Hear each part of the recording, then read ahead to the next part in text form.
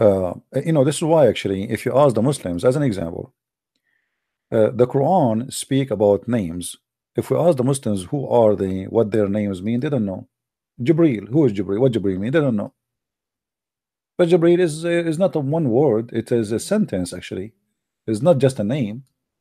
Same as Israel, same as Mikael, same as Abraham, same as Ishmael. I mean, they have names, but they have no idea what they are.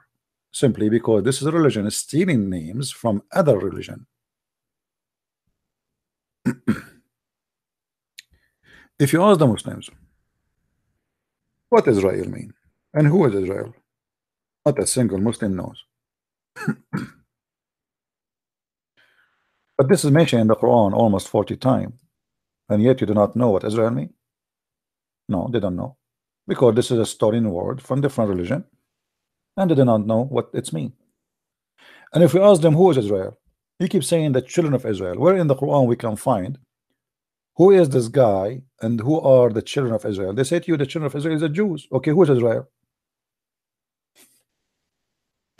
Not a single place in the Quran says who is this person.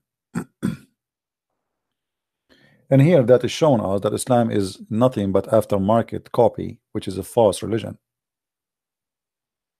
What kind of a prophet he cannot explain to us what he's talking about, and what kind of God he said to us we made this book is so clear to the point we says in the interpretation Allah knows best. Why we are reaching the point to say Allah knows best in a book? The Quran itself says we made the Quran with the clear details. So it is a clear to the point nobody knows what it does mean. Do you see how clear it is?